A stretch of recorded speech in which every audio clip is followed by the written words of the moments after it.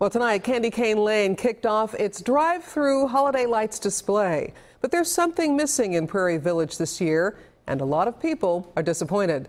Lindsay Shively is in the newsroom with the story of why those lights will be out this year. Lindsay? Cynthia, a few months ago, a new city ordinance required a special events permit for those holiday displays that draw big crowds, largely for traffic control. For one house with a rich history that people had to park and get out to see, the new rules meant lights out. As headlights pass through this Prairie Village street, only porch lights greet them. We were trying to debate which house it was. Because surely this isn't it. Surely this isn't Mike Babbick's house sitting dark. About to cry, I really am. For decades, thousands came from all over the world to see Babbick's work, his lifetime love of animatronics that brought Christmas to life.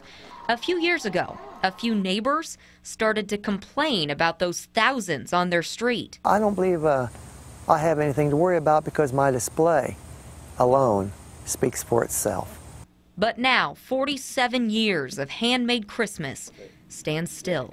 It really hurts me and it hurts the rest of the family to see him hurt. It's very heartbreaking. It is, because I help that man every single year. Babbick's grandson says a new city ordinance would make this display too expensive. It's a bunch of crap. Isn't it?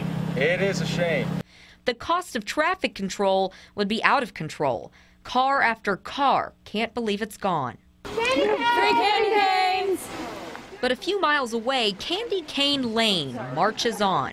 Traffic flows a little easier here. Their drive-through Christmas attraction got one of those new permits, free and clear. We were a little nervous about that. But Babbick's touch is even here, too. We have the little candy man that it cooks the candy canes over there, and he's helped us get him started a few times. From neighbors who know what it's like to fight for decades of tradition. I know he's definitely in our hearts right now. To the Babbick family, who seems to know where one door closes, another one opens. Dad's got something in store for everybody next year, and it'll be bigger and better.